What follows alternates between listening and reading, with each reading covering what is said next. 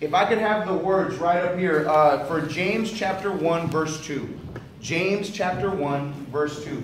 I said it earlier during the prayer portion of the service that I know that the enemy has tried to keep some of you awake this morning, whether you overslept or whether something happened or whether you didn't have gas money or whether all these problems and situations and circumstances are so overwhelming that you're saying, what's the point? Well, this morning I want to discuss that with you. And I believe that this is a divine word. I pray that you would open up your hearts to it this morning. So James chapter 1, verse 2, and I'll be reading through verse 7 in the NIV. It says, "Consider it pure joy, my brothers and sisters, whenever you face trials of many kinds, because you know that the testing of your faith produces perseverance. Let perseverance finish its work, that you may be mature and complete, not lacking anything." Verse 5. "If any of you lacks wisdom, you should ask God, who gives generously to all without finding fault, and it will be given to you. But when you ask, you must believe and not doubt, because the one who doubts is like a wave of the sea, blown and tossed by the wind. That person should not expect to receive anything from the Lord." Right there where you're at. Heavenly Father, we come before you right now. Lord, I pray in the name of Jesus that you would anoint me and appoint me to speak, preach, and teach your word this morning. That you would once again soften and quicken every heart. That you would remove any spirit that would hinder, any spirit that would distract. And that at the end of this service, Father God, that you would have the victory. Lord, I pray that you would prepare our hearts. Every word that's about to come out of my mouth, that it would be anointed by you. That it would be approved by you, Lord. And that it would be you that speaks through me. Just make me your instrument. Make me your voice piece. And hurl me into the heart of the enemy, Father God. And Lord, I pray in the name of Jesus that today, things would change in people's lives.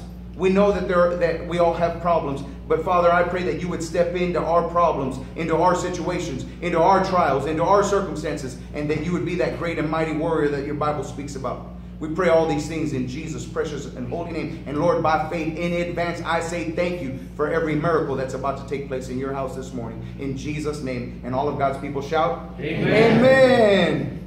Thank you. You may be seated in the presence of the Lord. So here's the question.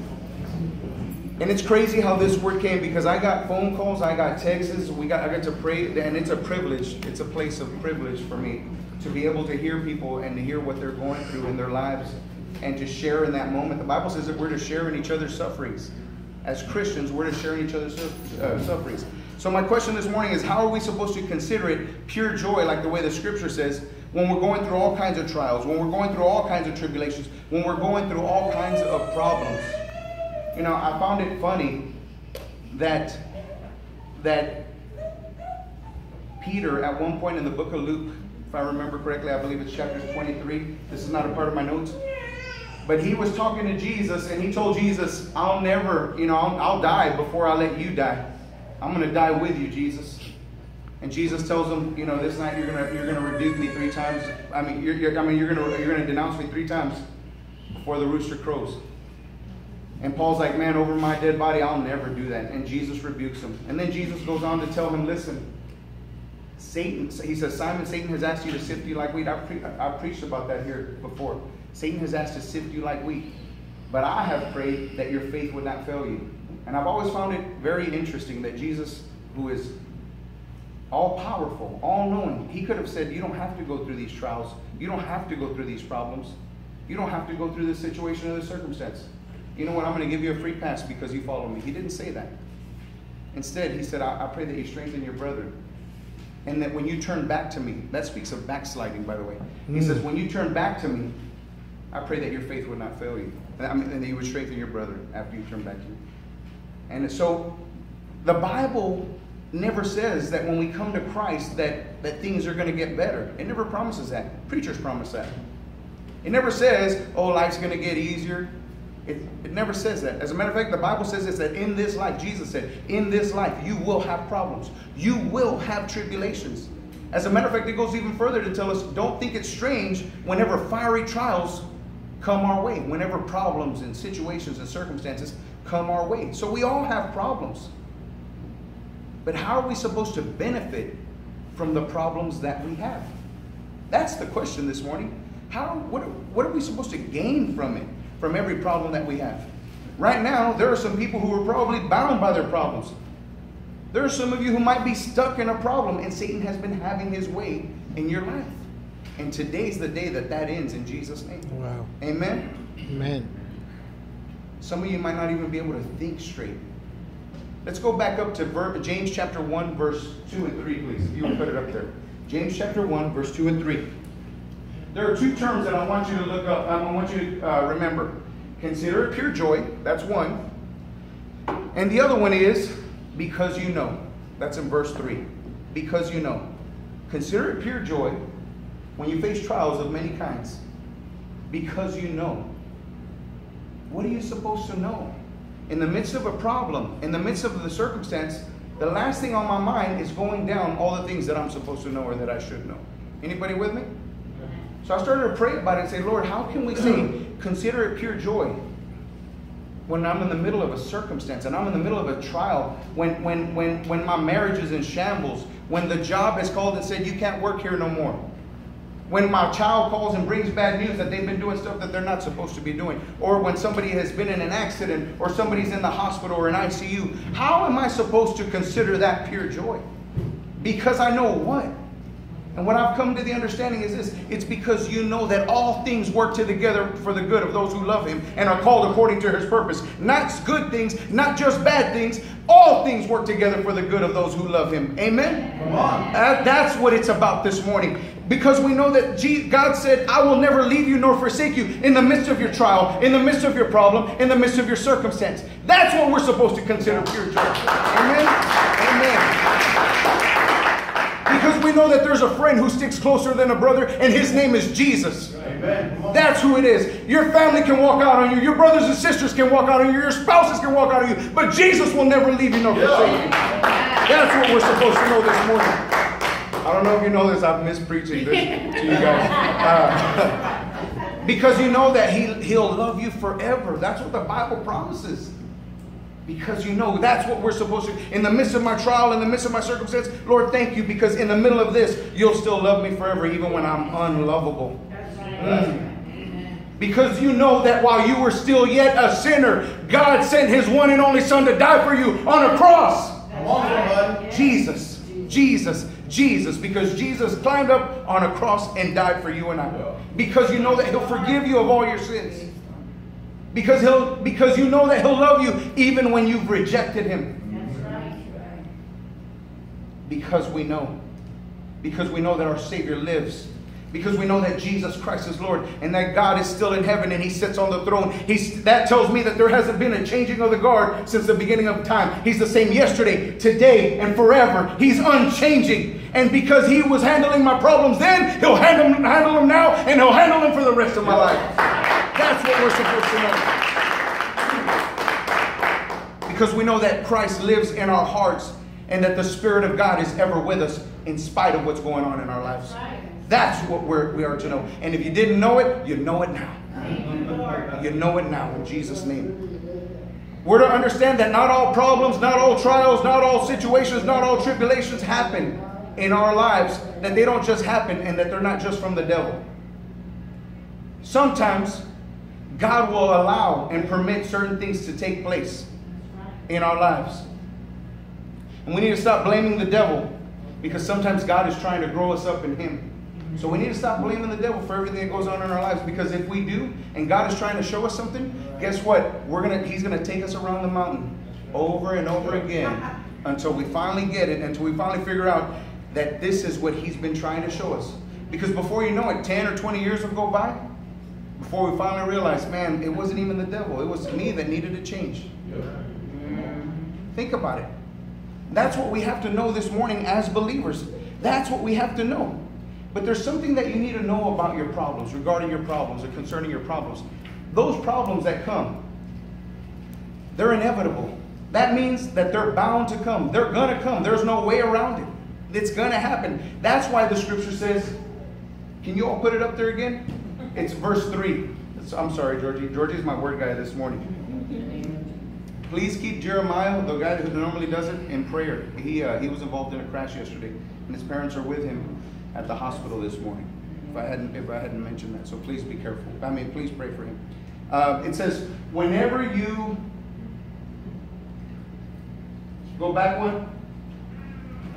Whenever you face trials of many kinds. It doesn't say if, or you know what, there might be a day where you might face, it says whenever. That means that it's coming. It's going to happen. They're coming. There's no way around them. They're unpredictable. Problems are unpredictable. That's the second thing I want you to know. So we don't know when they're going to come, but we know that they're coming for sure. If we knew when they were going to come, you and I would probably do everything in our power to try to avoid them. Right? We'd be like, no, I'm not going to go that way because I want to avoid all the problems that I can. The third thing I want you to know is that problems are diverse. Whenever you face trials of many kinds, is what the scripture says.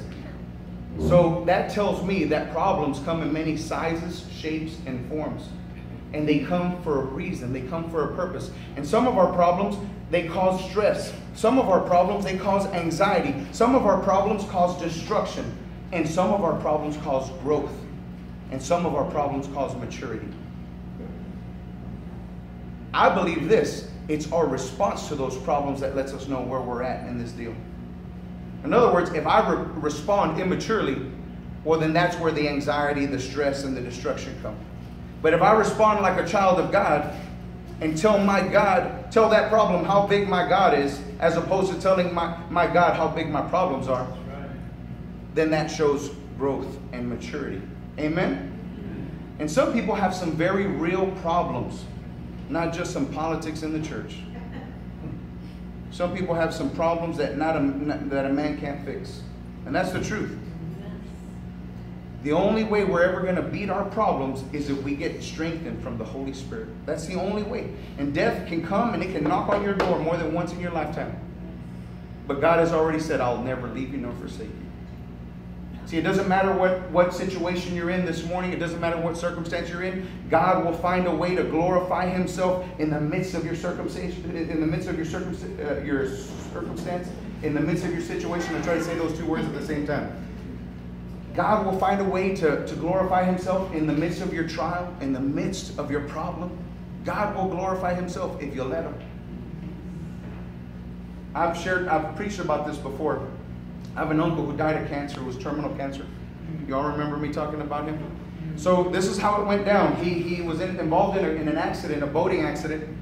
And in the midst of that boating accident, he hit his stomach and something ruptured inside his stomach. And when he went to the hospital, he started to swell. It was like 2 or 3 days later. Well, they told him that cancer had spread all over his intestines inside his body. I've preached about this before. I'm not going to stay too long in this, but I need you to see something. At that time, he dedicated his life to Christ. How do I know? Because God allowed him to be brought here to San Antonio, to University Hospital, I believe, if I remember correctly, or the Methodist. And we went in there and we prayed, and that day he gave his life to Christ. And I was very thankful for that. And I started to realize, God started to show me some things, that sometimes He allows certain things to happen for certain reasons. And I realized that our comfort is a back chair compared to what God has in store for us. And God's number one purpose is to save us and to make us more like Jesus. And it doesn't matter what it takes. And that's something that we need to take this morning, and we need to swallow that like a hard pill, like a medicine, and say, you know what, doesn't matter what situation I'm in, God can use this to make me more like Jesus. So what happened with my Uncle Ray is God healed him. We prayed and God healed him completely. He went back to the doctor's office later on and they told him, hey, there is no cancer. They couldn't find it. So as the story goes on, he decided, he was going to start doing his own thing once again. And the cancer came back. This process took about 10 months, the whole process that I'm sharing with you right now. And when the cancer came back, it came back more fierce than before. It came back with a vengeance. And 3 weeks later, he died. But he made a decision those 3 weeks before, and he said, you know what, whether I live or die, I'll live for Him for the rest of my days. And he held true to that. So the reason why I share that with you is because in my family, we were praying for divine healing. When I showed up the last time to see him, God said, I know what you're going to pray for, but I need you to pray to prepare the family because I'm going to take him. And man, it broke my heart. And part of me wanted to say, but why, Lord? You could do something awesome. But I realized that those of us that belong to God, God loves us and He's going to hang on to us. And so what ended up happening is I began to, the prayer changed. Lord, if you're going to take them, prepare us. Then at the funeral service, God allowed me the opportunity and the privilege to speak a word, just to preach there. And all my intention was to go up and share a poem.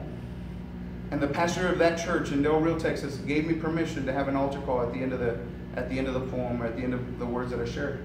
And I'm telling you, church, that I saw God save a bunch of my family members. And I share that with you because I want you to know that even at the hour of our death, even at the hour of my uncle's death, God saved some people. And God said, you see, you don't understand. Just like my son's death and his resurrection wasn't in vain, your uncle's death is not in vain. Everything I did for a purpose. Some people were praying for stuff, and they don't understand the greater plan. Are you with me this morning? So even if he takes you, somehow, some way, Jesus is going to be glorified. And sometimes we have to face our problems and say, you know what, Lord, this one's a bad one, Lord. I don't know how I'm going to get through this. You know what, I don't know how you're going to get me through this, Lord. But like Job said, though you slay me, yet will I trust you. Even if it's you, I'll trust you. Because you're going to get yourself some glory in the midst of all of this. You see, and that's how you know cancer can't knock you down. AIDS can't knock you down. Death in your family can't knock you down. Losing your job can't knock you down. Getting involved in an accident and losing your vehicle can't knock you down. Diabetes can't knock you down. Nothing can knock you down, because the Bible says that in the end, we win. We win in the end. All we have to do is endure.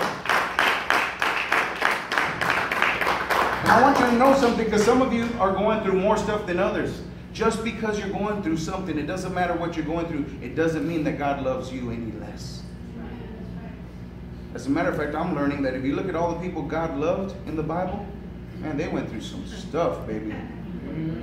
They did. Anybody ever seen The Fiddler on the Roof? Anybody ever seen that movie? If you haven't, you gotta watch it. It's an awesome movie. One of the main characters in the movie, he says, it's the nation of Israel. And he says, I understand that we're God's chosen people, but Lord, I understand you love us. Can you love us a little less? You know, like that's what he says in the movie, because of the opposition that God's people faced in these times. It doesn't matter what you're going through this morning. I want you to hear what I said again. It doesn't mean that God loves you any less. As a matter of fact, he might love you anymore, even more. As crazy as that sounds, right? Problems come for a purpose. So we have a cliche and we have a saying here that we're all in this together. Well, if we're really all in this together, then we need each other.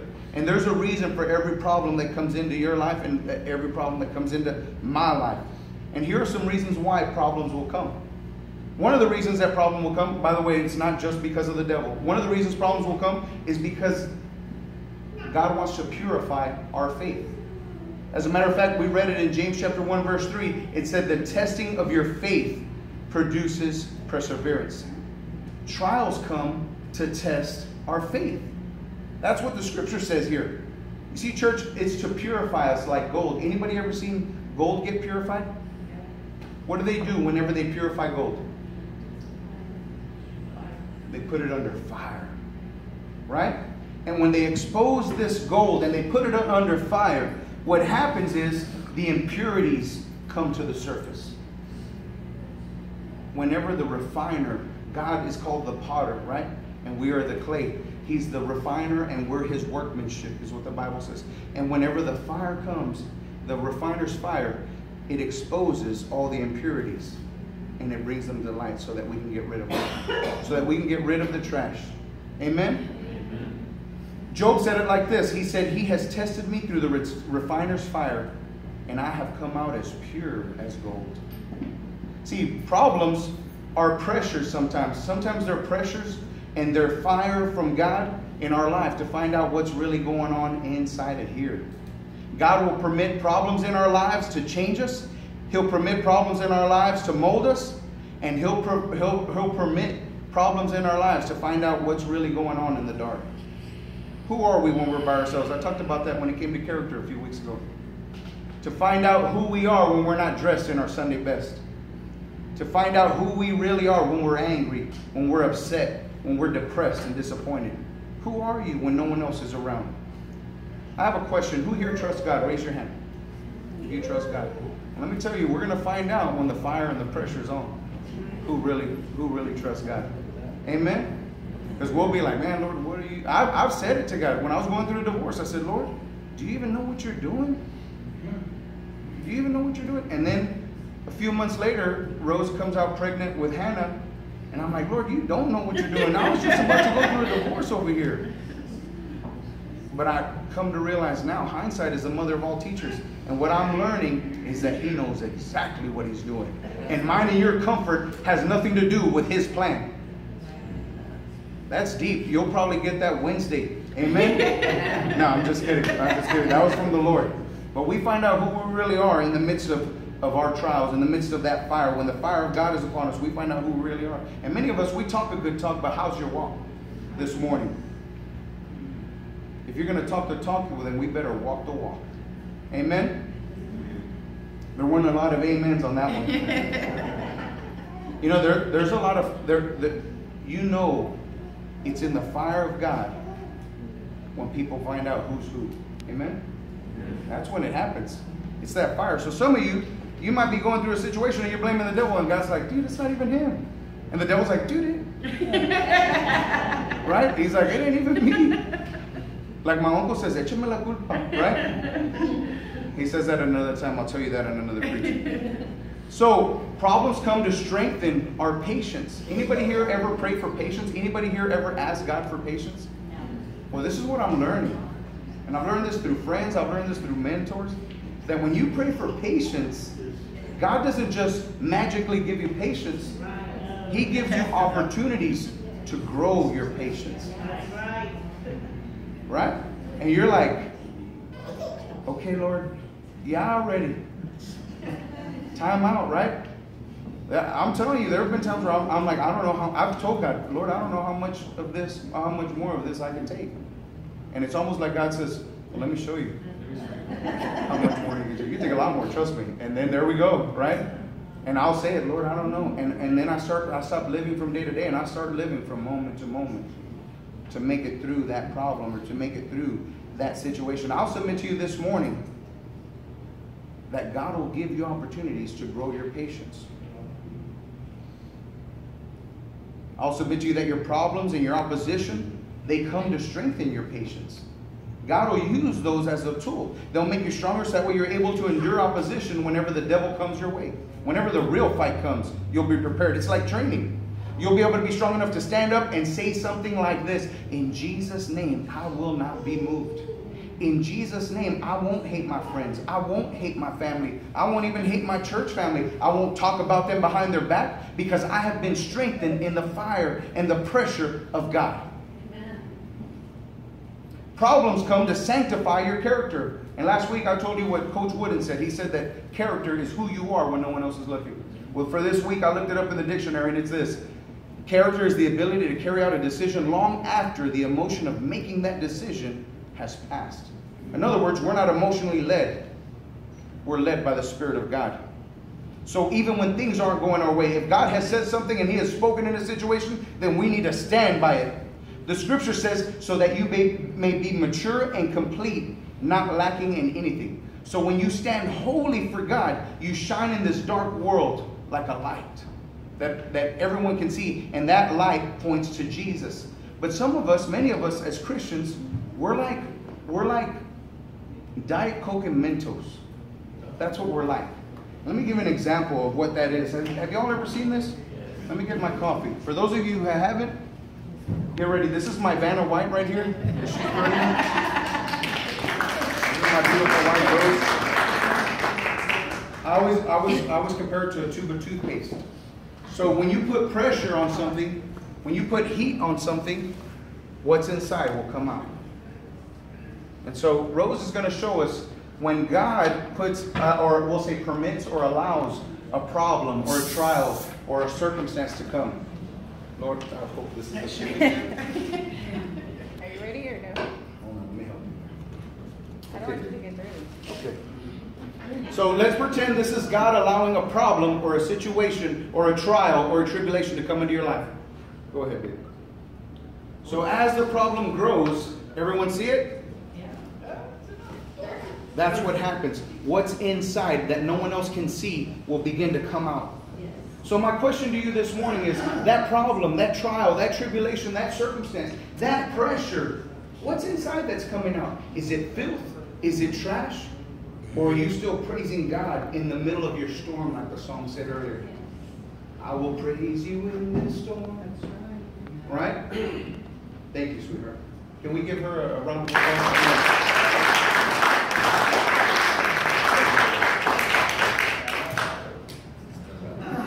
You're never going to have the character that I've been talking about. You're never going to have integrity. You're never going to shine in this dark world, and you're never going to win a soul over to Jesus until you're real through and through in your soul and in your spirit and in your heart. You've got to be real with God. You ain't hiding nothing from nobody, because the one who counts, he's the one who knows. So when something happens in our lives and we're like, I want to react this way.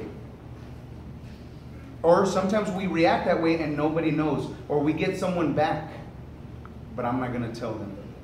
I'm just going to pay them back and I'm going to let them think they won. Right? I'm that guy. I'm that guy. I'll get you back and you'll never know it. And God has taught me, no, that's not your fight anymore. You belong to Jesus. That's why I said it'll never happen until we are real through and through in our heart and in our soul and in our mind and in our spirit. And God will do whatever he has to do to clean you, to get you to clean your life up on the inside and the outside. So stop fighting with God and give him everything already. Amen? Amen. We can all expect the refiner's fire and the pressures of life to come. There's no way around it. It's inevitable. And God's number one purpose, I told you earlier, is to save you and to make you more like Jesus. If you don't believe me, turn with me to Philippians chapter 2, verse 2. Philippians chapter 2, verse 2. I'll be reading through verse 11.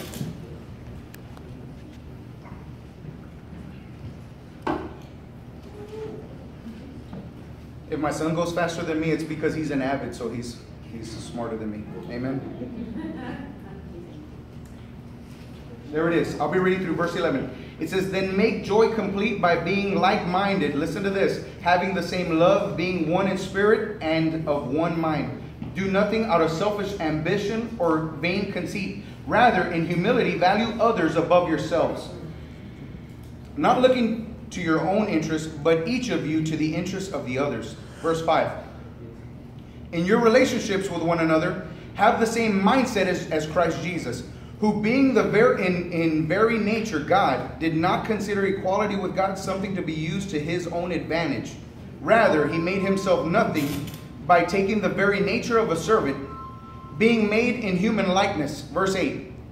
And being found in appearance as a man, he humbled himself by becoming obedient to death, even death on a cross. Therefore, God exalted him to the highest place and gave him the name that is above every name, that at the name of Jesus every knee should bow in heaven and on earth and under earth, and every tongue acknowledge that Jesus Christ is Lord, to the glory of the Father. You see, his attitude could have been, and he prayed it 3 times in the garden according to Scripture, Lord, if this cup could pass from me, remove it. But nevertheless, not my will, thy will be done.